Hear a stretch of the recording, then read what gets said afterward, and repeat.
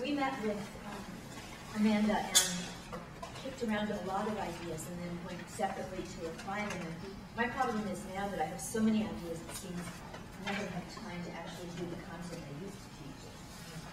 How am I going to make this work? But in addition to embedding art into the class, one of the things that I really want to do is, it used to be, this is the intro to literary analysis. So they're learning a lot of literary theory, and that's the first part of the course. And then they begin they're applying it as they're learning it, but then we take it on from these small exercises and we pick it up and we begin applying what they've learned to larger works. And it was at that point that I began the information literacy aspect of the course. And in thinking about it as a result of this, I thought that I really want to flip that so that information literacy becomes part of what they're learning early. And one of the things that I think will be extremely valuable is for them to compare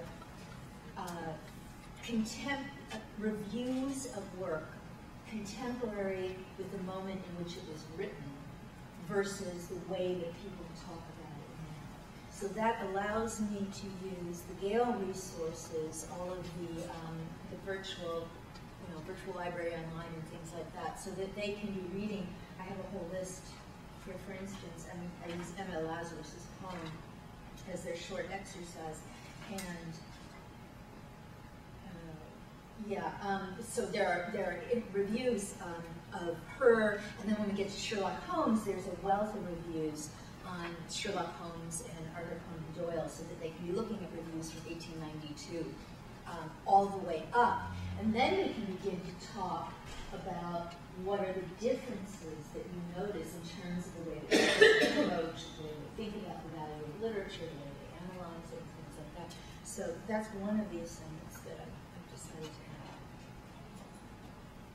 One of the things we talked about with John's class, which was 193T, Gay and Lesbian Literature, we threw around a lot of ideas, not many of them were settled upon, but we talked about maybe using a wiki, an online wiki, to do a group annotated bibliography.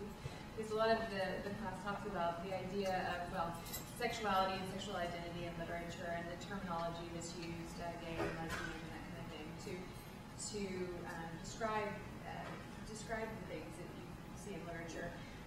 So maybe creating an annotated bibliography where the whole group participates and creates citations, maybe from the Oxford English Dictionary, looking at terms as they evolve over time, or other things that they find in class would be useful. And they could all see what everybody else is putting there, a really group resource for the whole class.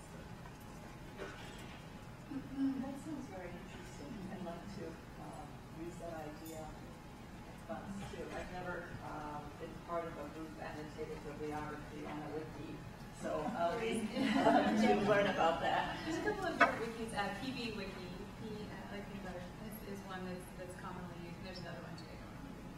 Do you encourage your students to use wiki? I'm a librarian, so I don't know what John will decide to do, but I've used it in classes that I've taken before in the past, but I don't know, it might be something that we do. People have different opinions about students doing academic work based on wiki. Well, I think it's using like Wikipedia, which is, yeah, I can put anything on Wikipedia, somebody might think it was a fact, but I think having them be involved in the wiki. It would be the creation of a wiki, so you could create this online document. There's actually a button I saw on Blackboard for wikis. Oh, really? Yeah. Wikis, blogs. Blackboard has a wealth of tools that we can make available to the new Blackboard. Any other comments on the We're kind of in the